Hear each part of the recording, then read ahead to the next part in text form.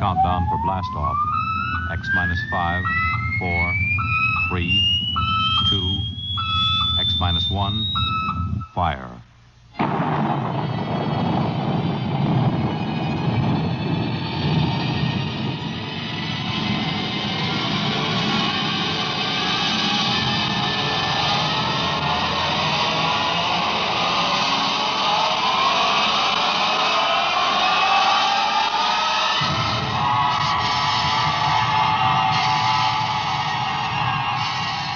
From the far horizons of the unknown come tales of new dimensions in time and space.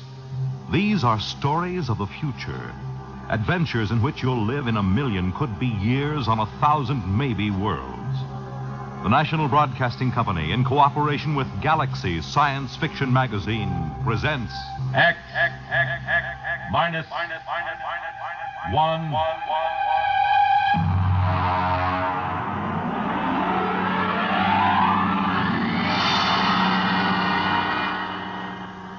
Tonight, we take you some 800 years into the future to meet man's best friend.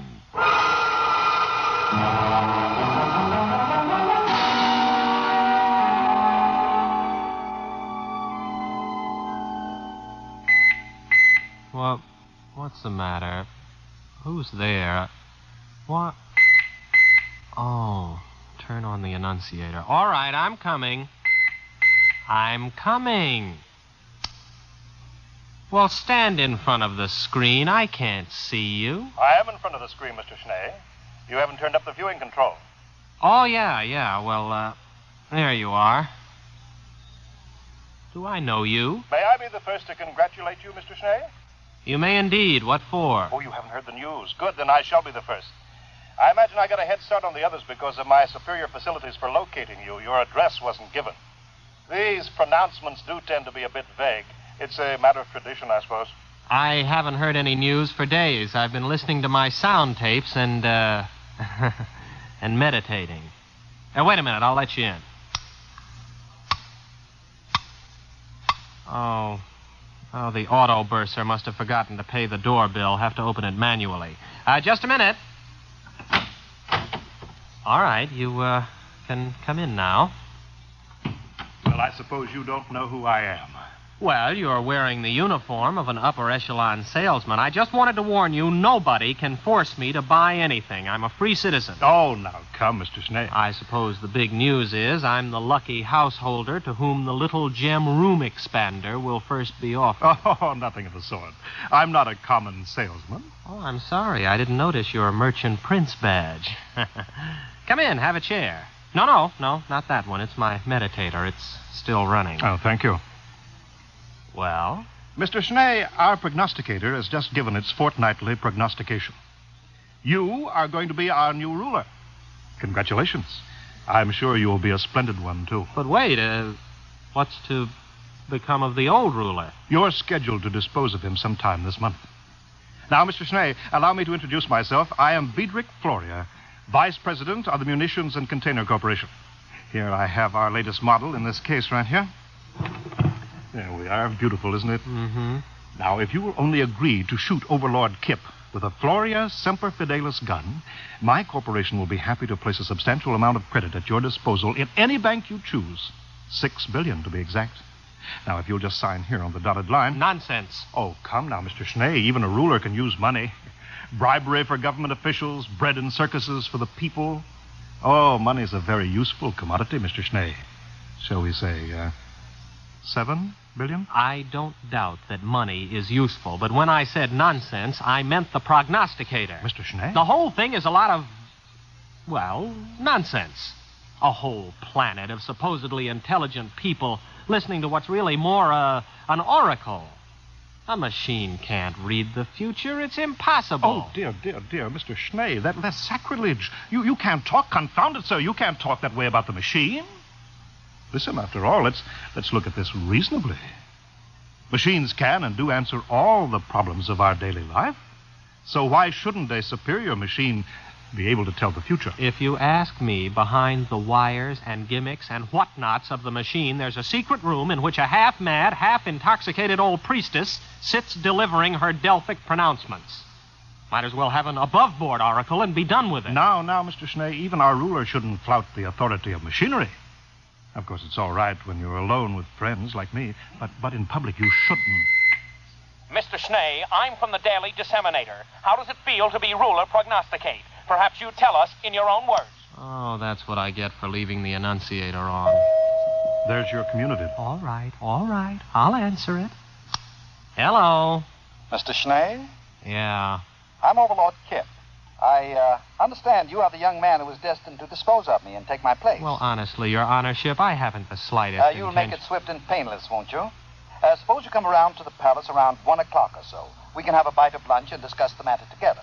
After all, I think you'd agree that I have been a reasonably good ruler, so I have the right to die with dignity. Oh, absolutely. No question of that. I think it's a very good idea having a chat about it first. It is awkward to dispose of someone you haven't met previously. Thank you, Mr. Schnee.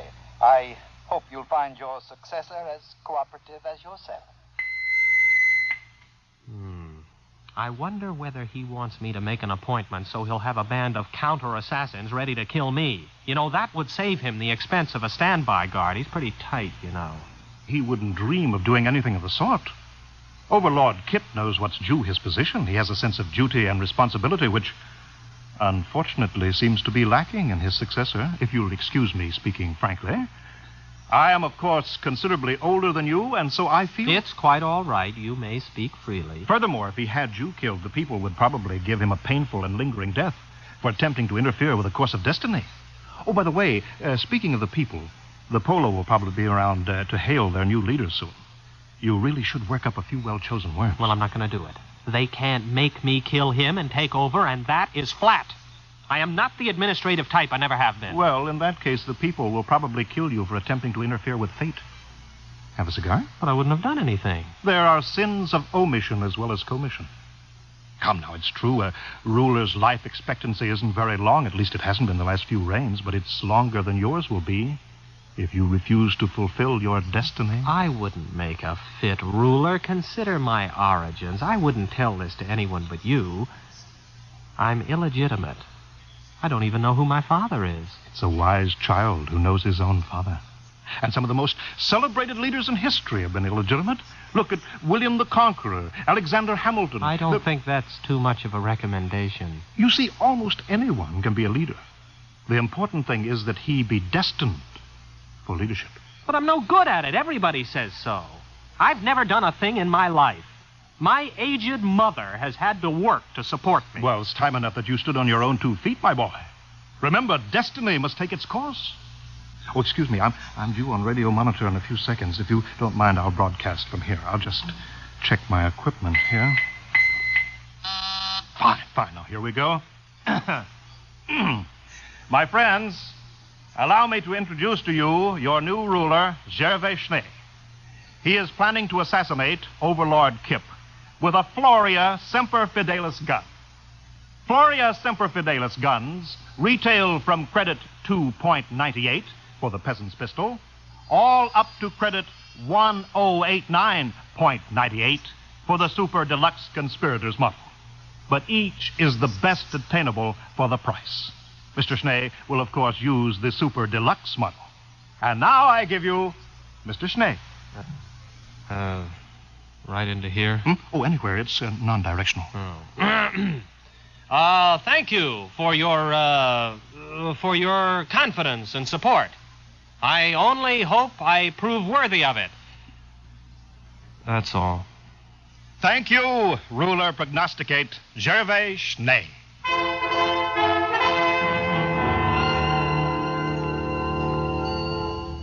Will you have some more wine, Mr. Schnee? Oh, no, thank you, Overlord Kip. I've had too much already. It's a delightful vintage, isn't it? I think it was bought by Overlord Jasper about 7 reigns ago. You'll find the cellars in perfect order. I'll give you the inventory and the key a little later. Do we have to talk about it? Oh, well, one has to take these things as they come, you know. Here today, gone tomorrow. That reminds me. Will tomorrow suit you? Well, of course, it really doesn't make any difference to me. All right, then. We'll set it for tomorrow, if that's convenient for both of us. I have the afternoon clear. We'll make a public announcement a little later. Well, all right, if you say so. Of course. And now we can go into my study and discuss the details at our leisure. I've got half a box of some wonderful cigars left over. I think you'll enjoy them.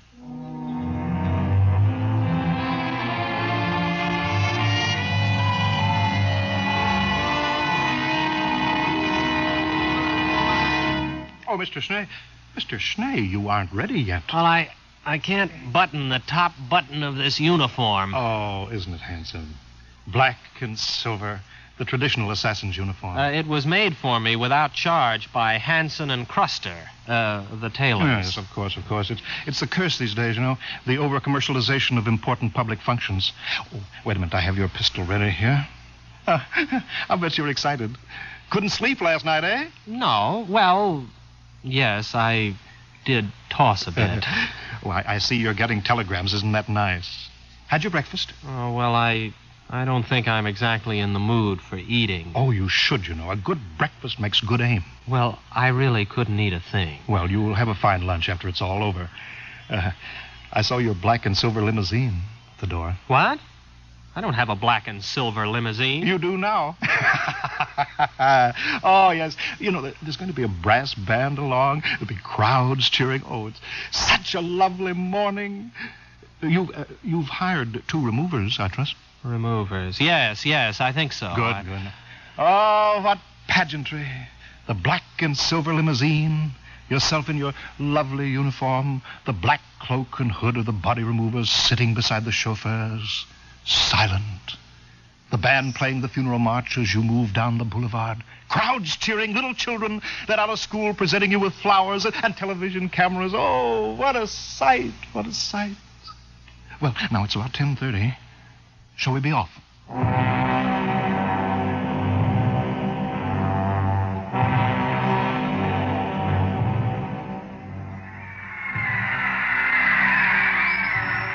Well, come on.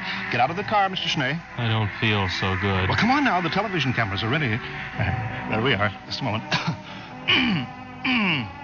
Now, ruler prognosticate Schnee, allow me to load your super deluxe conspirators Floria Semper Fidelis gun for you. It's already loaded. I'm supposed to do it now for the cameras. It's already loaded. Permit me to check it, then? It's perfectly all right, I tell you. No, don't touch it. Nobody would have any difficulty loading a Semper Fidelis gun. Wait, yes, that's right. Yes, of course.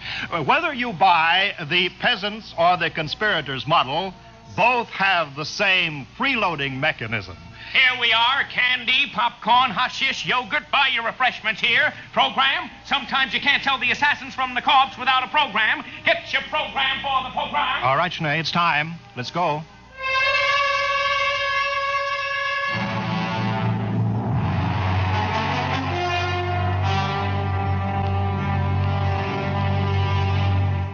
Well, here we are again, eh? Overlord Kip, I am officially here. Well, now, just a minute, old man. I have my speech, you know. Your speech? Oh, I'm sorry, really. Well, that's all right. Ladies and gentlemen, before the conclusion of this ceremony, I wish to remind you of a few important facts concerning my reign, which comes to an end in just a few minutes. I call your attention to the budget of 2786. 83 billion credits against an outgo of 72 billion.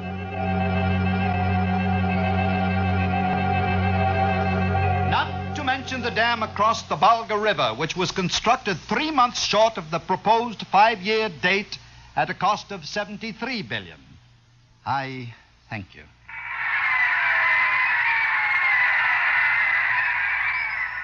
Well, that's it, old man, huh? Are you all done? Why, yes, I think I've covered everything. Well, goodbye and good luck, Overlord Schnee. Anytime you're ready. You mean now? Well, come along, old man. The networks have only cleared an hour. There's a commercial program starting in 3 minutes. Get on with it. Well, all right. Here goes.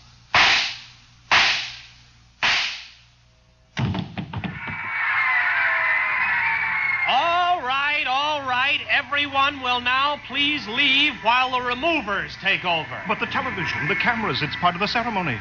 Why can't they televise the removal? Everybody leave immediately!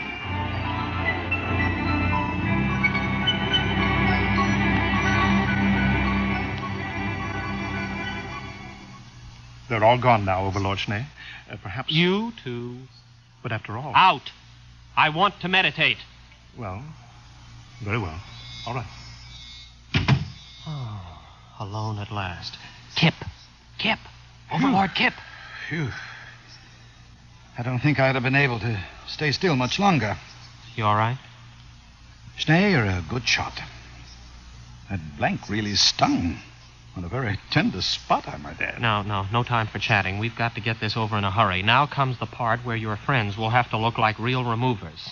I hope they can give it the professional touch. Don't worry about us. We are real removers. At least both of us have participated in removals. I'll take off my hood. But wait. Why, you're Overlord Morehouse. I've seen you in pictures. Mm-hmm. And the other one. You're Shinnick. You died before I was born. That is, you were supposed to have died. Both of you were. Morehouse was supposed to have killed you. Well, we're not precisely dead, only retired, you might say. The prognosticator didn't say he had to be killed, just disposed of, as Kip undoubtedly pointed out to you in your little interview together. Sorry I couldn't tell you the truth, old man, but you might have changed your mind and given us away. We've formed a little club of dead overlords. We're looking forward to the day when you join us, Overlord Schnee. Well, you better hurry. If the four of us are discovered, the mob will tear us to pieces. Oh, you're right. Get on the stretcher, Kip. Bad enough we're going to have to carry you out. At least don't expect us to lift you up.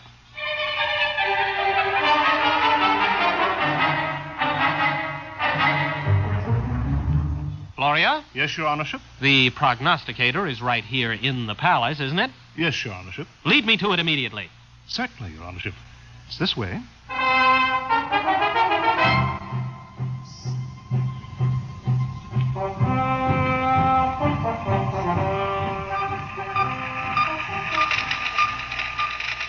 Here you are, Your Honorship. This is the prognosticator. 20 stories high, 100 meters wide, the center of our entire civilization. Leave me. I would be alone with the prognosticator. But, Your Honorship... Leave me. And take all the technicians with you. Yes. Yes, Your Honorship.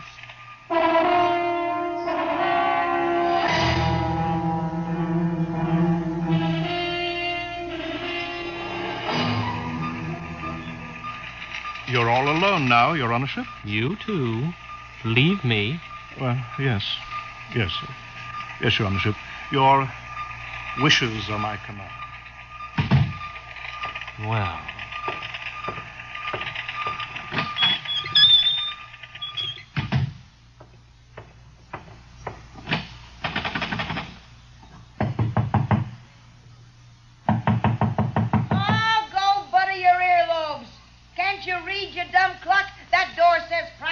Open up. It's me, Gervais.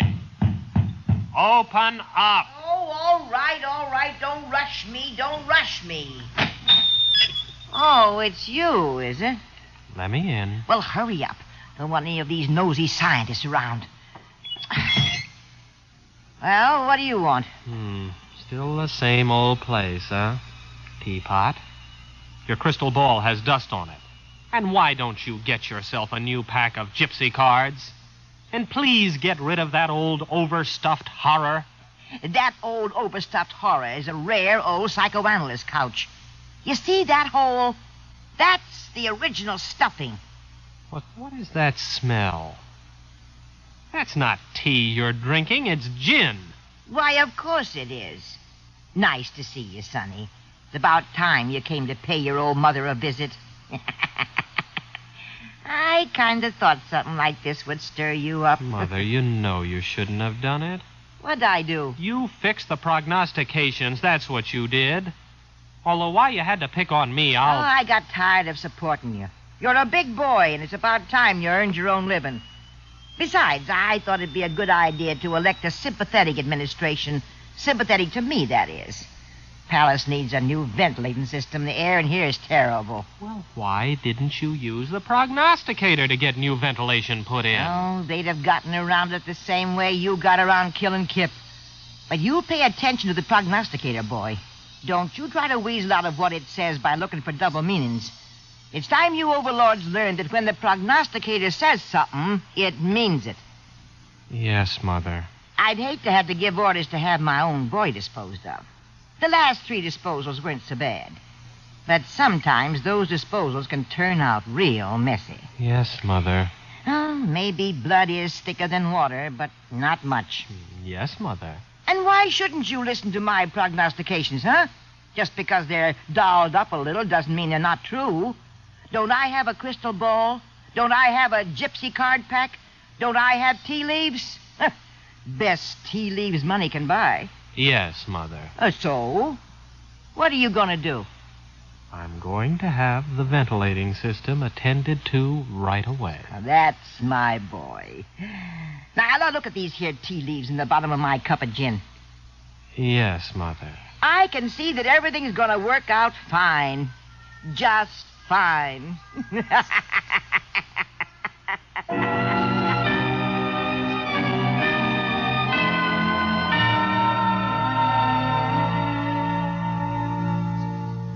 You have just heard X-1, presented by the National Broadcasting Company in cooperation with Galaxy Science Fiction Magazine, which this month features The Hardest Bargain by Evelyn Smith. Galaxy Magazine on your newsstand today. Tonight, X-1 has brought you Man's Best Friend, a story from the pages of Galaxy, written by Evelyn Smith and adapted for radio by Ernest Kanoy. Featured in the cast were William Redfield as Schnee, Wendell Holmes as Floria, Santos Ortega as Kip, and Leona Powers as Mother, with Raymond Edward Johnson and Bob Hastings. Your announcer, Radcliffe Hall. With this broadcast, X-1 concludes its present series.